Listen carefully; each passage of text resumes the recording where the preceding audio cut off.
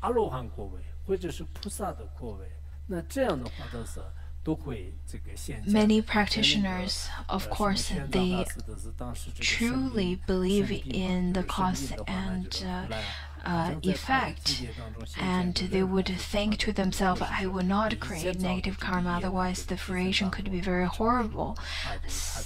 And this kind of negative karma that I create may even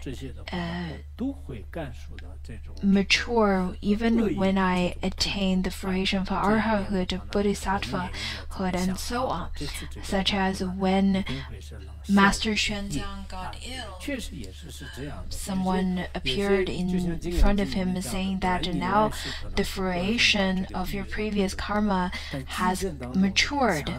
So we can see even the great masters like Xuanzang would also experience the suffering of previous negative karma.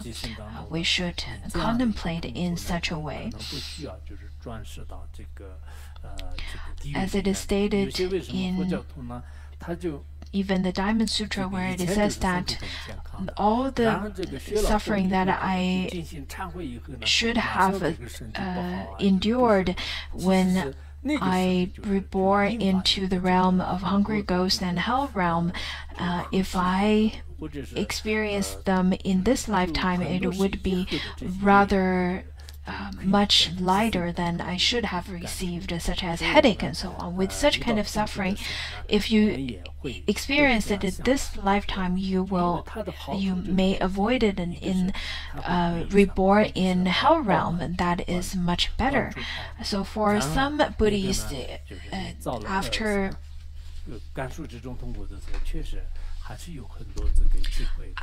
they took refuge and become a Buddhist, right away they don't get their body is not as healthy anymore, and so on.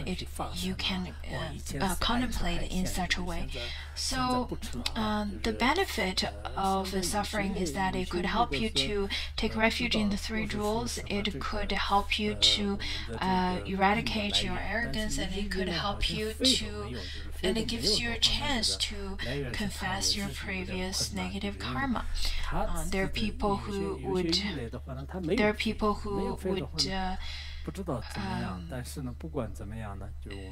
people, when they're healthy, they don't really confess, but once they get ill, they would then right away go release life and do lots of positive deeds, and they would say that I used to eat lots of seafood, but now I don't anymore.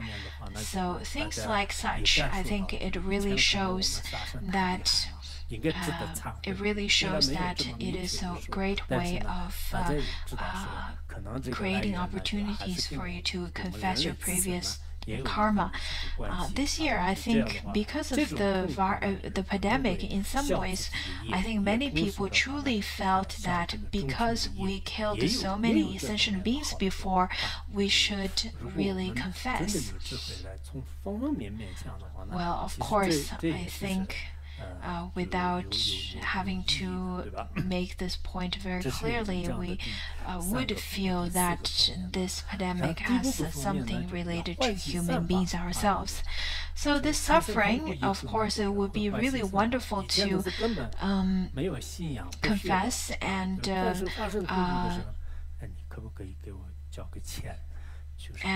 from this aspect, I think it is very meaningful.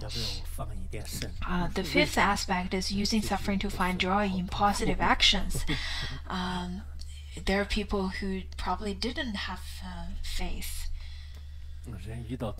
They said that, well, I'm suffering quite a bit. Could you ask the Sangha to release life for me? Could you ask Sangha to chant mantra for me? I would ask why. They said, well, just many problems happened. When people encounter problems, they would want to practice virtuous deeds. I think many people have that kind of mindset. For example, many relatives of our Sangha over here who are non-believers, they don't believe all the mantras and all the pendants and so on. But during pandemic, they would ask around and say, "Do you have so and so mantra and the pendant? Can I keep it at my home because I think it would be helpful?" And I think this pandemic definitely brought lots of people stronger or closer to having a faith. Therefore, suffering brought something beneficial to them. Suffering brought them faith. This is quite wonderful. And then say to yourself, if I really want to find happiness, which is the opposite of suffering, then I have to make an effort to practice its cause, that is positive action.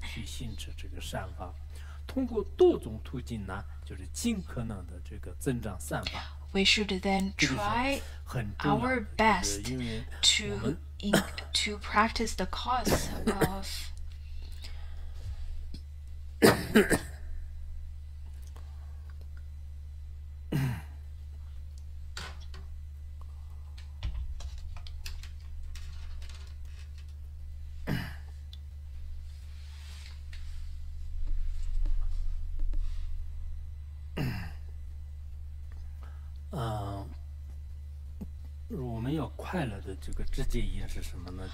the direct cause of happiness is virtuous deeds, and the direct cause of suffering is non-virtuous deeds.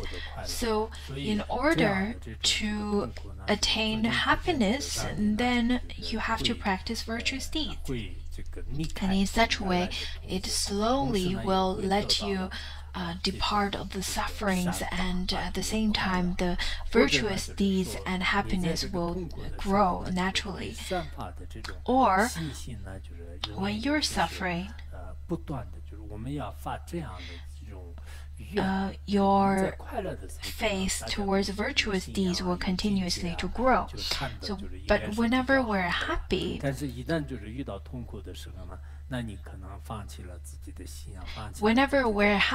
maybe we practice very diligently, but whenever there is suffering, people could give up their faith and practice, and that would be very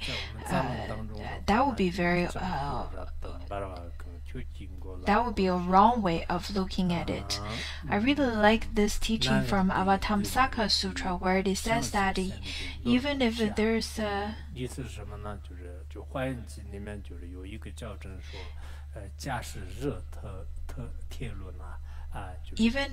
there's a hot plate of iron that is circling on top of my head, I am not going to view it as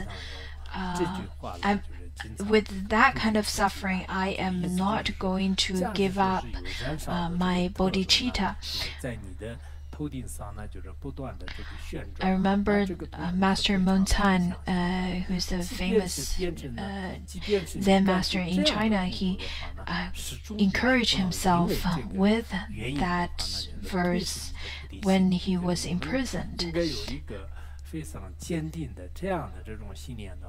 Even if you suffer from a hot iron plate that is whirling on top of your head, which is really hot and very difficult to endure, under such circumstances, would not give up your awakened heart, your bodhicitta.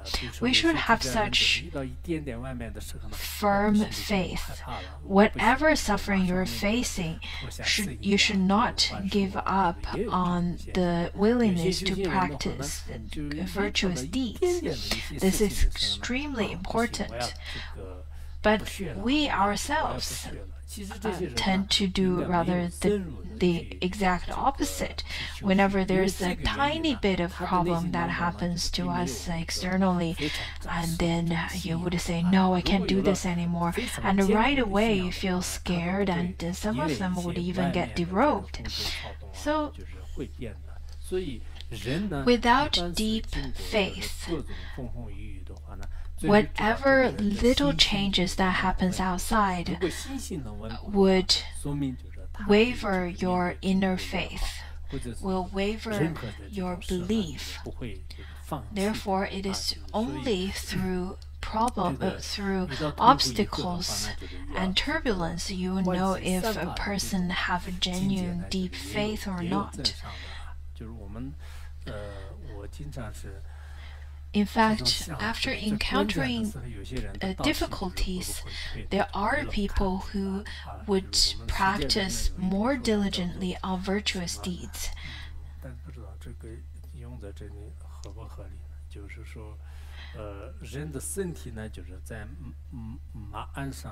It is said that when people are sitting on the saddle, the body should be light, and when a person is facing critical moment, the mind should be quite stable.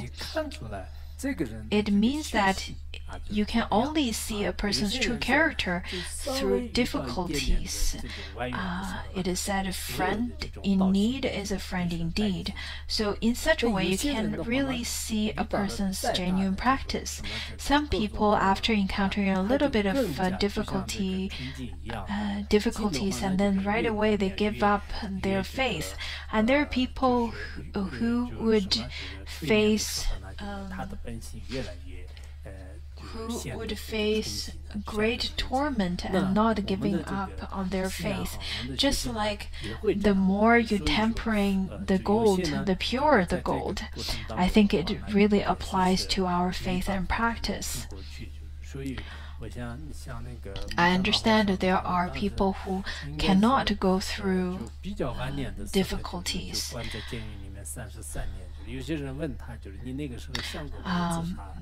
But look at the great masters from the past. Master Mengcan, in his later years,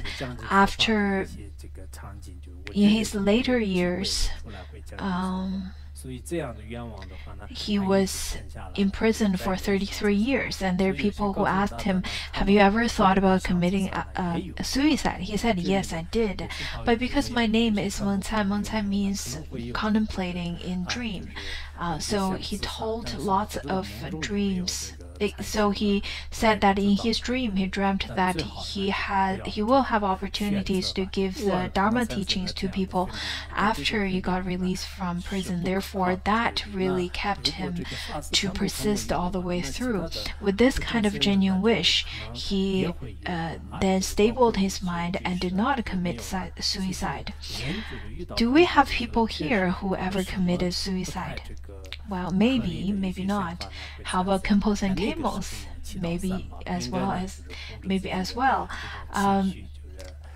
Do we then meditate in the dreams? I'm not sure. But anyhow, in whichever way, even if you don't dream with meditation, I think it's the best not to choose such an extreme way of ending your life. Sometimes those are just dualistic thoughts, and this kind of deluded thoughts are not reliable at all. If Dharma masters and Kenpos and Kemos had such thoughts of committing suicide, I think lots of people must have many more of those. Anyhow, I think we should supplicate to the three jewels so that we can control our mind. Anyhow, the general idea is the only way of increasing your virtuous fruition is to have virtuous aspiration at all times.